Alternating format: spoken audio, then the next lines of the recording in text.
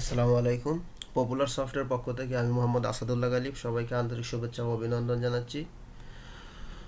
গত পর্বে আমরা একটি ফর্ম পুরোপুরি ডিজাইন করে আপনাদের দেখিয়েছিলাম। তো HTML আমাদের প্রথম কোর্সের যে ছিল রিকোয়ারমেন্ট ছিল সেটা হলো HTML Text, HTML links, HTML image, HTML tables, HTML forms. তো আমরা HTML এর পার্টের যে পুরোপুরি বেসিক জিনিসগুলা মোটামুটি আপনাদের দেখাতে পেরেছি। আজকে থেকে আমি শুরু করব CSS। তো চলেন CSS সম্পর্কে আমরা হালকা জেনে নেই।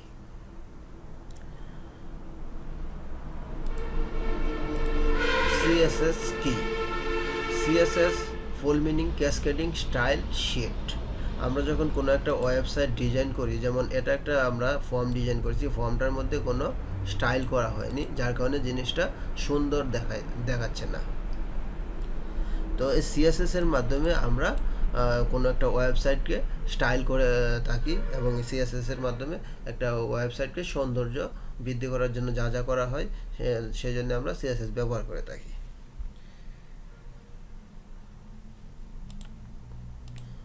তারপর হাউ ক্যান এক্সপ্রেস CSS কে কিভাবে এক্সপ্রেস করা যায়। তো আমি CSS কে তিনভাবে এক্সপ্রেস করে থাকব।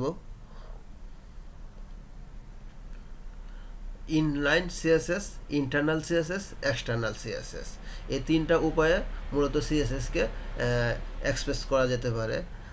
যেমন আমরা যদি দেখি ইনলাইন CSS, এখন আমাদেরকে দেখতে হবে যে ইনলাইন CSSটা কি এবং ইন্টারনাল CSSটা কি, এক্সটার্নাল CSSটা কি।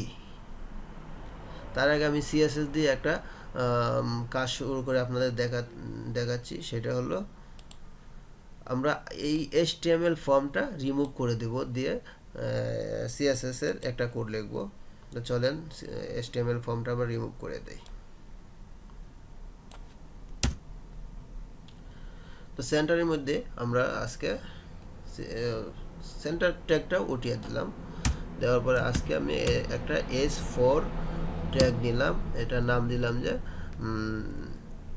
CSS first tutorial, CSS first tutorial.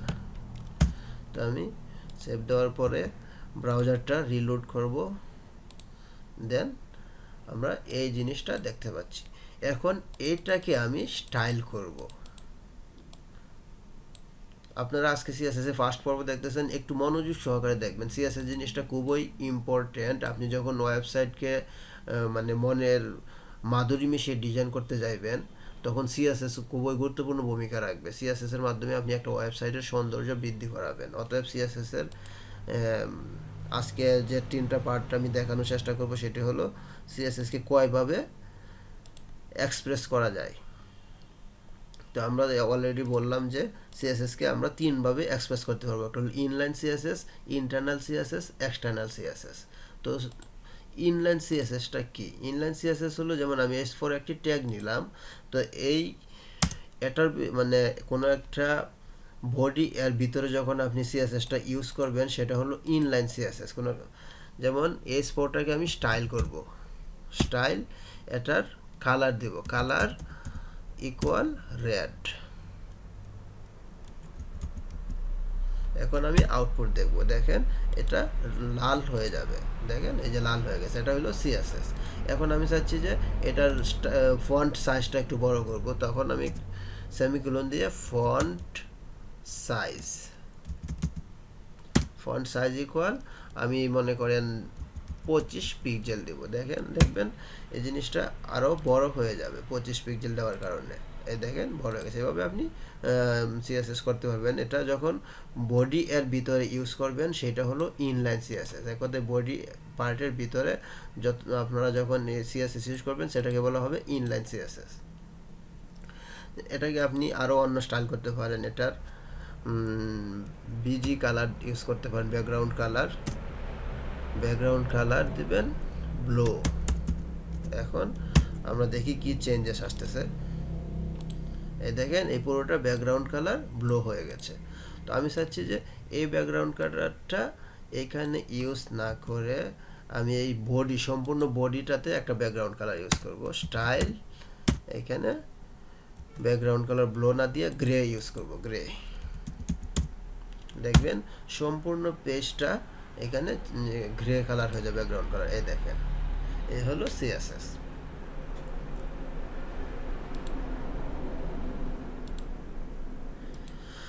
তো আপনারা ইনলাইন সিএসএস গুলো অবশ্যই বুঝতে পারছেন। তো সিএসএস এর আমি অনেকগুলো পার্ট দেখাবো, সেটা হলো CSS selector, CSS colour, CSS font, CSS text, CSS border, CSS margin, CSS padding. তো আজকে আমি সিএসএস এর বেসিক কিছু জিনিস দেখাচ্ছি এবং সিএসএস গুলা আপনারা কয়ভাবে এক্সপ্রেস করতে পারবেন, বিশ্লেষণ করতে পারবেন, সেটা দেখাচ্ছি। তো প্রথমটা গেল ইনলাইন সিএসএস, দেন আমরা আরেকটা সিএসএস হলো ইন্টারনাল সিএসএস। ইন্টারনাল সিএসএসটা আপনার হেড ট্যাগ এর ভিতরে শুরু করতে হয়। যেমন আমি এই জায়গায় একটা স্টাইল নিব, অবশ্যই সিএসএস শুরু করার জন্য অবশ্যই আপনাকে স্টাইল নিতে হবে। যেমন আমি একটা স্টাইল নিব, স্টাইল নেওয়ার পরে স্টাইলের ভিতর কি করব, আমি একটা সিএসএস স্টাইল করব। এটা মনে করেন S4। তো S4টাকে এই কোডটায় আমি কি করব, এই যে মনে করেন colour equal red, font size equal 25 pixel, এই পুরোটা আমি কাট করে নিয়ে যাব যে এটা S4। তো আমি S4টাকে স্টাইল করাবো, S4। দেন এখানে আমি ওই সিএসএস এর কোডটুক পেস্ট করে দেব। দেখবেন আউটপুট সেম থাকবে, কারণ আমি এটা আগে মানে সেম জিনিসটাই ইনলাইনে ইউজ করেছিলাম, এখন করতেছি ইন্টারনালে, S4, কিন্তু আউটপুট সেম আসবে। দেখতে পাচ্ছেন আউটপুট কোনো পরিবর্তন নাই। যে আমি ব্রাউজার বারবার রিফ্রেশ করতেছি কিন্তু আউটপুট সেম। তো আপনারা ক্লিয়ার হতে পারছেন যে এই সিএসএসটা, এটা আমি যখন এইখানে বডি এর ভিতরে ইউজ করছি, দেন ওটা ছিল ইনলাইন সিএসএস। আর যখন আমি হেডের ভিতরে, যে হেড ট্যাগ শুরু হবে, হেড ট্যাগ এইখানে শেষ হয়েছে। তো হেডের ভিতরে স্টাইল সিএসএস যখনই আপনি ইউজ করবেন তখন স্টাইল দিয়ে লিখতে হবে। এটা হলো সিএসএস সিনট্যাক্স। তো আমি এখানে যখন ইউজ করছি সেটা হলো ইন্টারনাল সিএসএস, আর সেম কাজেই করতেছে। তো এখন আমি আরেকটা ট্যাগ ইউজ করব, সেটা হলো পি ট্যাগ। পির মধ্যে আমরা কি করব, কিছু ডামি কন্টেন্ট নেব। গুগলে এখানে সার্চ করবেন dummy content, dummy text, Lauren sperm. দেন অনেকগুলা কন্টেন্ট আসলো, এখান থেকে আমি কিছু কন্টেন্ট কপি করে নিচ্ছি। কপি করে নিয়ে এই পি ট্যাগের মধ্যে আমি পেস্ট করলাম।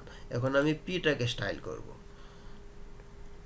তো এই পিটা আমি এই স্টাইলের মধ্যে পি নিলাম। পি নেওয়ার পরে সেকেন্ড ব্র্যাকেট দিয়ে শুরু করব। আর আপনারা যখন সিএসএস নিয়ে কাজ করবেন সব সময় এই সেকেন্ড ব্র্যাকেটটা ইউজ করবেন। এখানে সিএসএস মানে এই সেকেন্ড ব্র্যাকেট দিয়ে সবসময় কাজ করা হয়। যখন আপনি আইডি সিলেক্টর ইউজ করবেন, ক্লাস সিলেক্টর ইউজ করবেন, তখনও এই সেকেন্ড ব্র্যাকেটটা দিয়ে সবসময় কাজ করতে হবে আপনাকে। তো আমি এই পিটা কি করব, পিটাকে এখন স্টাইল করব। ফির ফন্ট ওয়াইড নামে একটা আছে সিএসএস এর একটা প্রপার্টি, এটাতে ফন্ট ওয়াইড দেবো আমি বোল্ড। এখন দেখবেন পি ট্যাগটা বোল্ড হয়ে যাবে। যেমন আমি পেজটা রিলোড করলাম, এই দেখেন পির যা কন্টেন্ট ছিল সেইগুলো কি হয়েছে, বোল্ড হয়ে গেছে। আশা করি আপনারা বুঝতে পেরেছেন। এবং এই পেজের মধ্যে যখন আপনি ইন্টারনাল সিএসএসটা করবেন, তো S4 আপনি কি করছেন, একটা স্টাইল করছেন। এই S4টা এই পেজটার মধ্যে যতবার ইউজ হবে সে কিন্তু এই স্টাইলটা নিয়ে নেবে। এবং পি ট্যাগ যদি এই পেজের মধ্যে আরও ব্যবহৃত হয়, দেন পি ট্যাগের এই স্টাইলটুকু সে নিয়ে নেবে।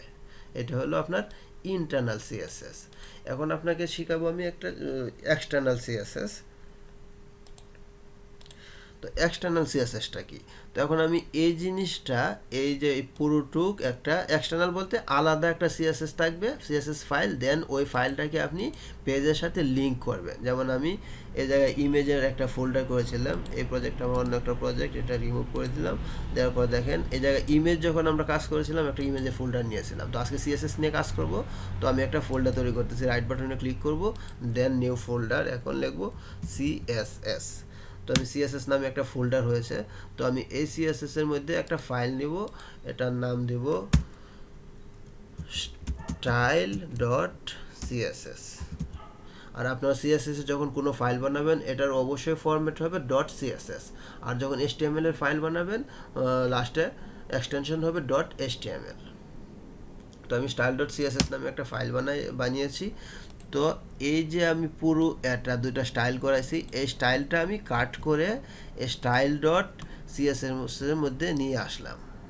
নিয়ে আসার পরে এখন কি করব, এখন আমি এই style.css ফাইলটাকে এই এর মধ্যে এস ট্যাগের ভিতরে লিংক আপ করে দেব। এটার জন্য আপনাকে করতে হবে লিংক। তখন লিংক দেওয়ার কারণে সে একটা চলে আসবে যে এস রেফ, এর ভিতরে আপনি সাপোর্টটা দিয়ে দেবেন। তাহলে সিএসএস এটা কোন জায়গায় আছে, সিএসএস আপনার ডিরেক্টরিগুলো বলে দিতে হবে। যেভাবে আপনি ইমেজটা ডিরেক্টরি ইমেজে যখন নিয়ে ইমেজ নিয়ে যখন আমরা কাজ করেছিলাম তখন ডিরেক্টরিগুলো বলে দিয়েছিলাম। তো এখন সিএসএস নিয়ে কাজ করতে আমি সিএসএস এর ফাইলটা কোথায় রাখছি, সিএসএস এর ভিতরে। আর তো সিএসএস ফোল্ডারটা লিখবেন সিএসএস স্ল্যাশ, তারপর লিখবেন ফাইলটার নাম কি, style.css, style.css। এখন আমি সেভ করলাম, দেন আউটপুট দেখব। আউটপুট কিন্তু আমি সেমই দেখতে পারবো, কারণ আমার সেম সিএসএস, এই সিএসএসটা আমি জাস্ট এক্সটার্নাল হিসেবে ইউজ করিয়াছি। যেমন আমি পেজটা রিলোড করলাম, করার পরে দেখতেছেন কোনো চেঞ্জ নেই, আমি বারবার রিলোড করতেছি, করার পরে সেম থাকতেছে। তার মানে আমি আশা করতে পারি যে আপনারা সিএসএস যে তিনভাবে ব্যবহার করা যায়, তিনভাবে আইডেন্টিফাই করা যায় বা কল করা যায় সেটা বুঝতে পারলেন। সেটা হলো inline CSS, internal CSS, external CSS. আমি আবার বলতেছি যে ইনলাইনটা হলো বডি এর ভিতরে আপনি ইউজ করবেন, আর ইন্টারনালটা হলো হেডের ভিতরে আপনি ইউজ করবেন, আর এক্সটার্নাল সিএসএসটা হলো আপনি আলাদা একটা সিএসএস ফাইলের মধ্যে সব সিএসএস এর কোডগুলো লিখবেন, দেন ওইটাকে আপনি এই পেজের সাথে লিংক আপ করে দেবেন। তো আশা করি আপনারা সিএসএস এর তিনটা পার্ট ভালোভাবে বুঝতে পেরেছেন। যদি আমার টিউটোরিয়ালটা ভালো লাগে তাহলে অবশ্যই সাবস্ক্রাইব করবেন এবং লাইক কমেন্ট করবেন। তাহলে লাইক কমেন্টের মাধ্যমে আমি আপনাদের মতামত থাকলে জানাবেন, তাহলে আমি রিপ্লাই দেওয়ার চেষ্টা করবো ইনশাল্লাহ। তো ভালো থাকেন, সুস্থ থাকেন, আল্লাহ হাফিজ।